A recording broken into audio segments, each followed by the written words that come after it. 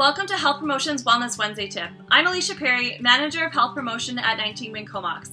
Today I'm going to share with you 10 tips to help improve your sleep. I don't know about you, but when life gets stressful, sleep is often the one thing that seems to suffer the most. Watching the news late at night, scrolling through social media in bed, or just adjusting to this whole new work-life balance, these are all things that can be impacting our sleep right now. We've also lost some of those time anchors in our life, whether it's getting up early to get to work, or drop the kids off at school, or attend that specific fitness class every Tuesday and Thursday. We don't have necessarily these time anchors anymore. We know that sleep can impact our brain function, it can impact our mood, our alertness, and essentially our overall mental health. Sleep can almost be thought of as fuel for our brain to perform optimally. The average adult needs about 7 to 8 or 9 hours of sleep, but this can really vary depending on the individual. Health Promotion has a variety of different webinars, some including in-depth discussions on sleep, talking about the sleep cycle, why we sleep, the different stages of sleep. I encourage you to go check those out. They are live webinars, and there's also some pre-recorded webinars if you're not able to make it at that specific time. For now, I'm going to share 10 tips you can start today. Tip number 1 is about consistency. If you can set that consistent wake and bedtime, I know it might be hard even on the weekends, but having more of a schedule can help your sleep cycle. Even setting a schedule for things throughout the day like lunchtime and breaks and walks that you participate in, the more you can kind of schedule your day, the more consistency you'll have. Tip number 2 is about creating a strong association between your mind, your bed, and sleep.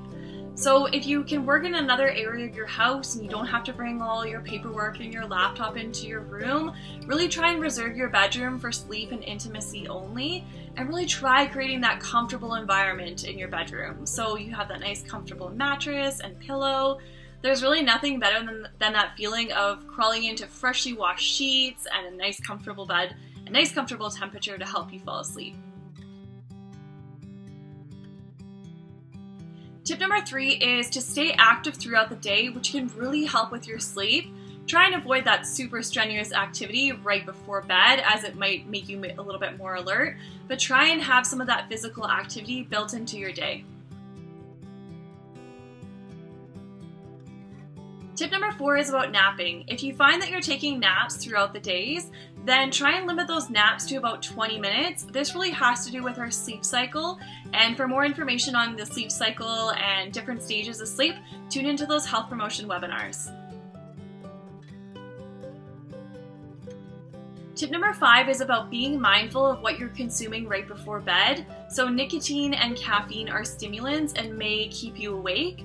Alcohol, while yes, it may help you fall asleep, it can actually disrupt the quality of your sleep.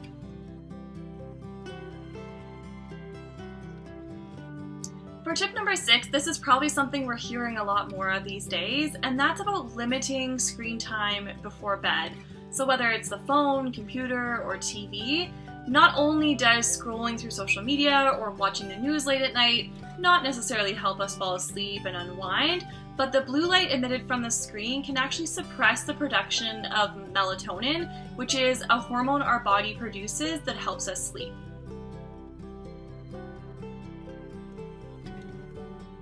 For tip number 7, if you spend more than 20 minutes tossing and turning trying to fall asleep, get out of bed and do something very relaxing in low light, and then try crawling back into bed.